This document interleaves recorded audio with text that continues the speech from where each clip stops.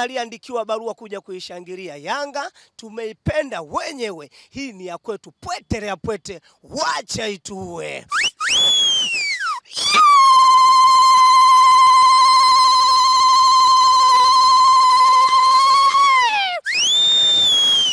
I love you Yanga. Hii ni Yanga TV, kipindi kinachokuletea matukio mbalimbali ya klabu ya michezo ya Yanga na wadau wake. Wiki hii katika Yanga TV tutaangazia mchezo wa Yanga Princess dhidi ya Mashujaa Queens. Pia mchezo wa ligi kuu ya NBC dhidi ya Tabora United pamoja na Kumbukizi.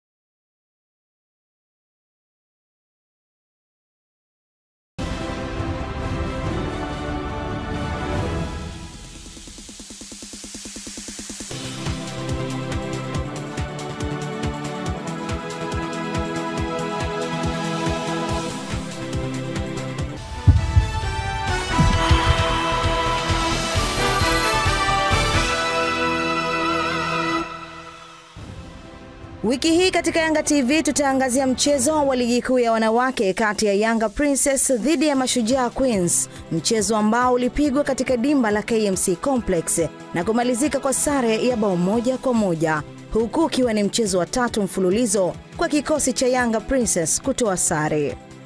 Kutoa kwetu sare, nafikiri tutarudi tena chini kama coaches, tuangalie ni wapi tunapokosea. Nafikiri kwa sababu tuna miss sana chances, nafikiri tutakaa chini ili tuweze kurekebisha hilo. Ni mechi, nafikiri ni ligi. Sidhani kama ligi na mechi 3. Ni ligi ambayo ndio kwanza raundi ya kwanza. Ndio maana nimesema sisi kama coaches tutarudi ubaoni, tutarudi chini, tutarudi uwanjani ili tuangalie ni wapi tunakosea tuweze kurekebisha.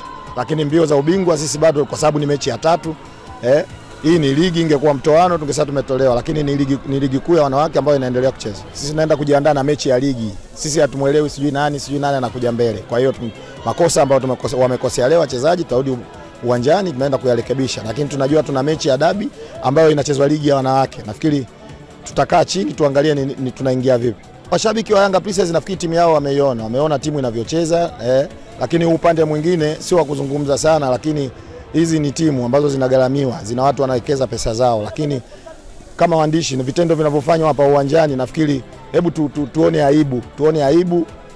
tuone aibu kwamba watu wanawekeza pesa zao. Tunamshukuru Mwenyezi Mungu kwa sababu sisi tunakuja kushindana na kutafuta matokeo, ila inatokea tunatengeza nafasi lakini ndio hivyo tunashindwa kuzitumia, ila na imani walimu wataenda kufanya kazi kwenye viwanja vya mazoezi, tutaweza kufanyia kazi yale mapungufu ambao anaona tuyafanyie kazi uwanjani ili tuweze kushinda michezo inayofuata.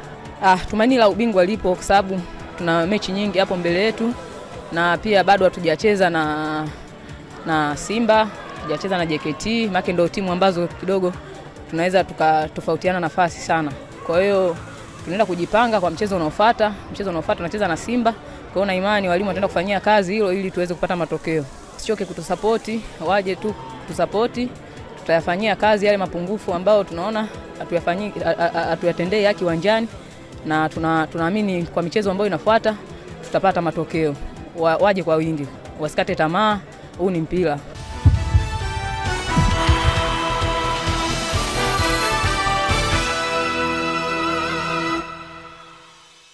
Katika ligi kuu ya NBC, Yanga Sports Club walipoteza mchezo wake wa nyumbani dhidi ya Tabora United kwa mabao 3-1, huku wakali hao wa Jangwani na mabingwa wa kihistoria wakishuka mpaka nafasi ya pili. Wananchi wanasema haijaisha mpaka iishe, huku wakiamini watarejea katika makali yao.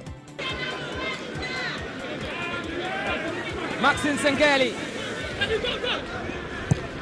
Kibabage kwa Prince Dube, Ziza!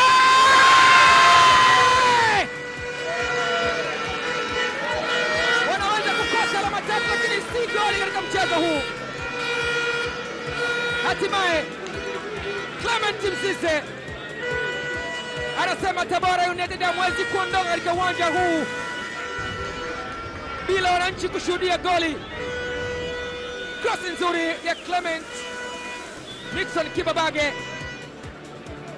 ikakutana na umaliziaji mzuri wa Clement Francis Mzize. Nothing goes well today for us. We must be honest. You see in almost I think 8 minutes coming injury under. We don't have central defender in the bench, nothing. Musonda missed one clear chance, and after they attacking one, they score one goal.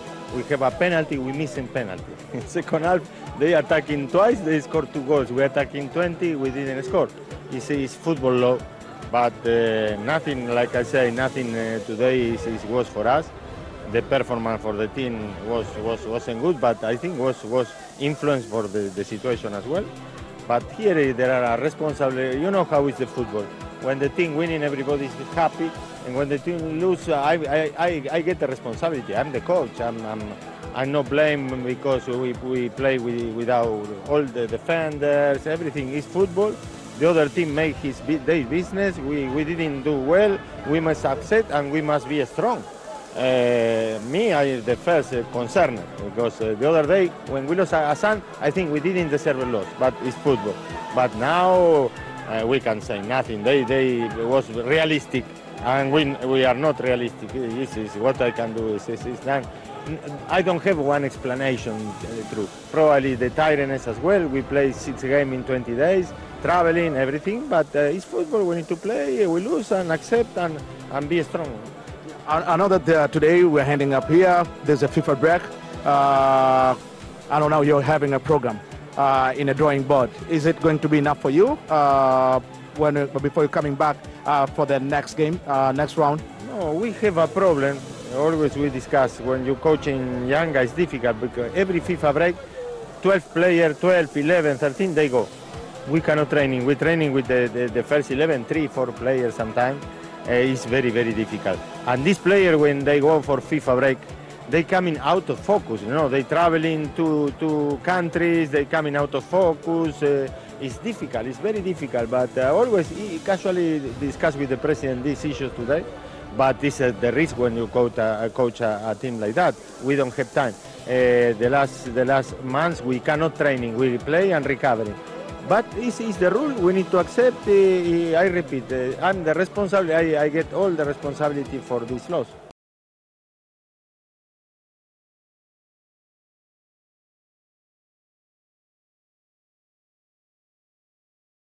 Mara baada ya kupoteza mchezo dhidi ya Tabora United, mashabiki wa Yanga Sports Club nao wametoa maoni mara baada ya kupoteza michezo miwili mfululizo katika ligi kuu ya NBC.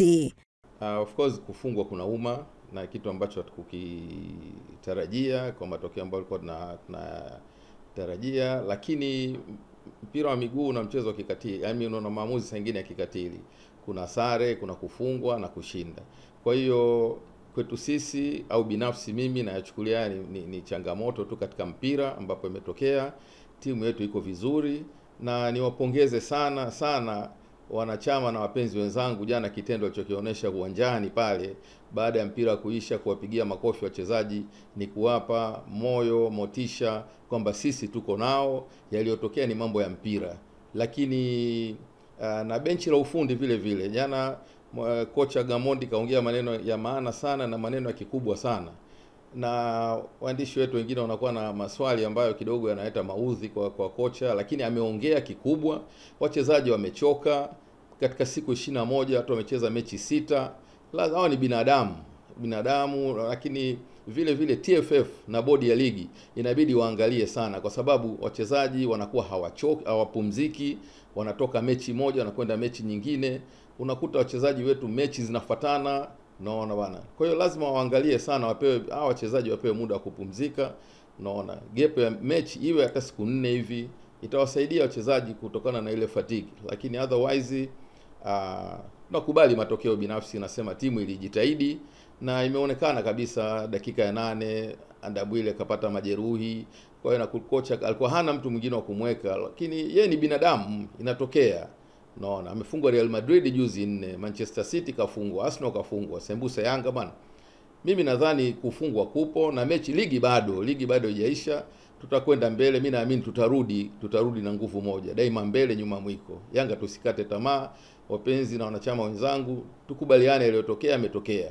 Swala la uwanja mimi sidhani, upande wangu mimi kwangu mimi hainiingii kichwani kusema kwa nini tumefungwa, timu kuna matatizo. Hapana. Tukifungwa tufurahi wote, tukishinda tufurahi wote. Tumpe moyo kocha na wachezaji ili tuweze kwenda mbele. Tuna mechi nyingi zinatukabili. Mimi bado naamini tutarudi na ubingwa tutachukua. Mungu atasimama na sisi. Kinachoumiza zaidi ni kwamba mara ya pili mfululizo tunapoteza tukiwa nyumbani, kitu ambacho kwa timu ambayo ina kaliba ya ubingwa haitakiwi kufanya hivyo.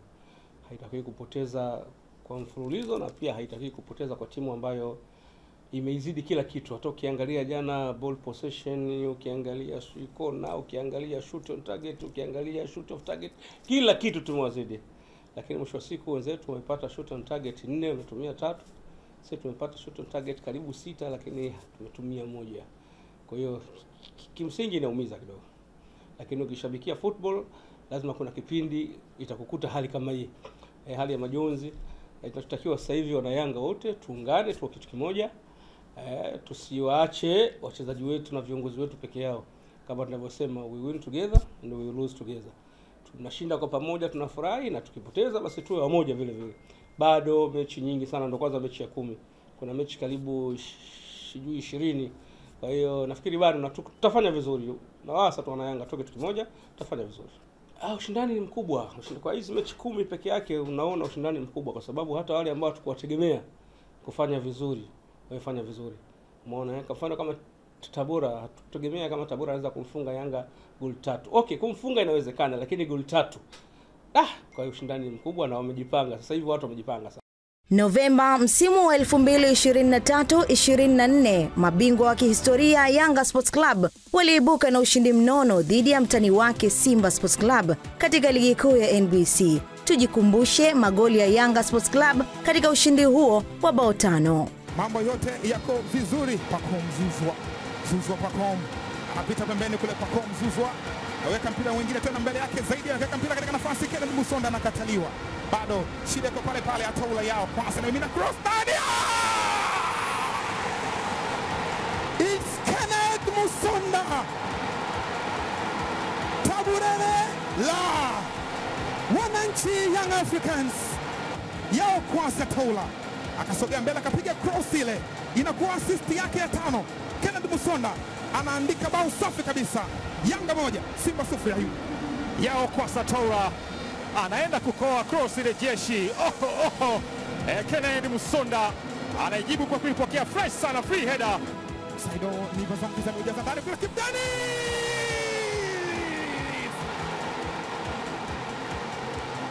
Pale penye mshono Kipindi si Prosper anakwenda kufunga midomo mashabiki wa Young Africans. Derby day, mechi ni ngumu hii. Free header Kipindi anajaza katika net. Free header ya Kipindi anakwenda anaijaza kwenye mwamba wa pili katika nafasi ambayo walinzi wa Yanga walimtazama kama sanamu la Kariakoo, kama sanamu la posta. Mchezaji ambaye anakwenda juu na kutandika header. Mpaka kwenye dakika hizi 45 za kipindi cha kwanza, Aishi Salum Manula tayari ameshaokota kunyavu. Kwa kipindi cha pili tayari kimeshaanza. Ni dabi ya Kariakoo, Simba dhidi ya Yanga 1-1 mpaka sasa. Leo kuondoka tena Yanga. Stefan Aziziki Stefan na mpira ule kabilisha mali katika nafasi. Maxim pia Nzengali.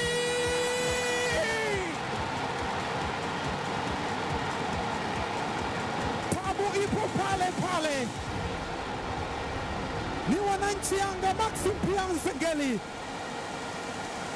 bonge moja la mchezaji, master magician.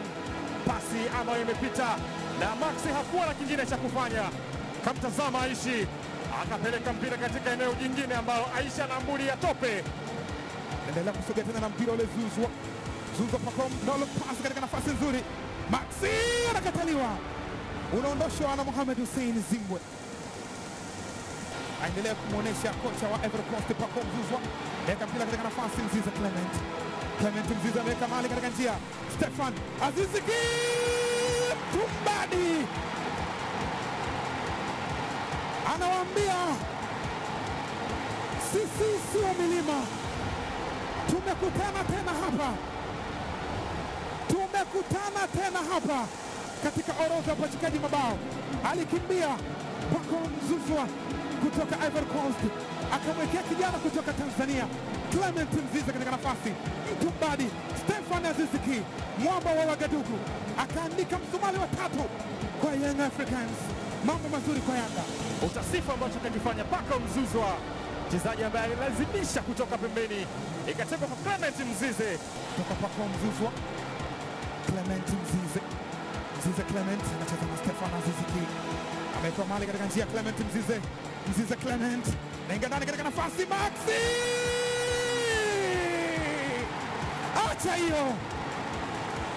acha hiyo, usijizime data na wala hauoti. Hii sio ndoto, huu ni ukweli mtupu. Mbappe kutoka Kindu, Jamhuri ya Kidemokrasia ya Kongo, alimweka chini kuta wa Yeriko, bado akatengewa tena na Stefan Aziziki. Alimpost na kumkokota Mohamed Hussein, anatapini mpira. Mbappe wa Kongo, bao la 4 kwa Yanga, bao la 7 kwa Max, lakini bao la 2 kwa Max kwenye mchezo huu. Clement Mzize assist nyingine anaitengeneza kwenye mchezo huu. Clement Mzize katika 1 na 2 anacheza na Stefan Aziziki, mali katika nafasi. Pacom Zuzwa na upaisha juu. Ali Salim akiwa yuko nje.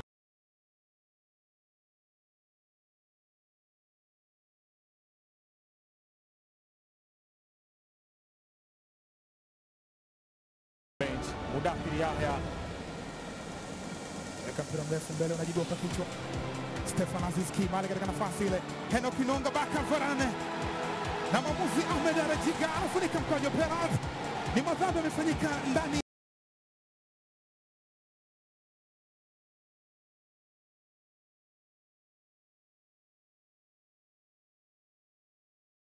Inampa nafasi Maxim pia Nzengeli. katika nafasi Pacom, al-kisasu haka, kila goti litapigwa, kila kisasi kitalipwa.